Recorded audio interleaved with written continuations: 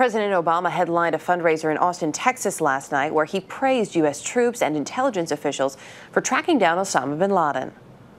And because of the extraordinary bravery of the men and women who wear this nation's uniform and the outstanding work of our intelligence agencies, Osama bin Laden will never again threaten the United States of America.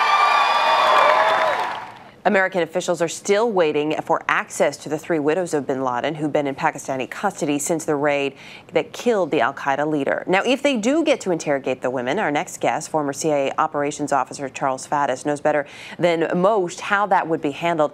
Good to have you with us this morning. You also know very well what we could or in fact could not actually get from these women. What do you anticipate they would give in terms of information? You know, I would anticipate that what we're going to get out of these ladies, assuming we get access, is going to be extremely limited. I mean, fundamentally, interrogation's about compulsion on some level. I'm not talking physical force, but you have to have some mechanism for making a person want to talk to you. And I would say all the dynamics here are exactly contrary to that. So there's no incentive whatsoever for these women to talk? These are people that have dedicated their lives to bin Laden, dedicated their lives to the cause. We just killed bin Laden. I would think they would think fundamentally that the best way they could revere and remember him would be to give us absolutely nothing. Is that such a loss if we don't get anything from them? I mean, how much do you think they actually know about the goings-on of al-Qaeda and Osama bin Laden?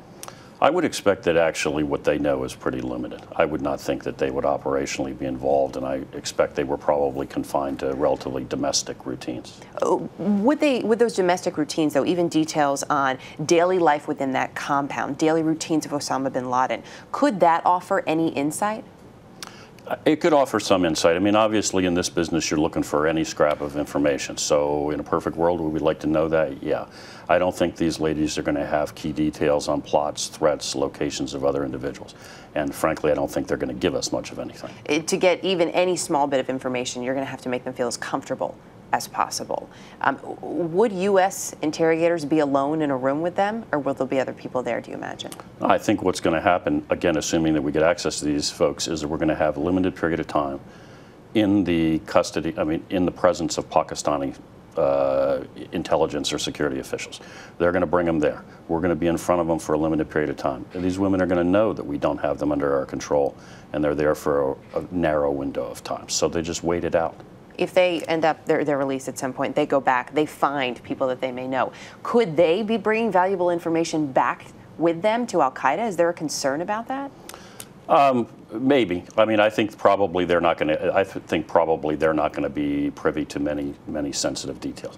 I mean, fundamentally, I don't think these are individuals who have any keys to the kingdom for either side.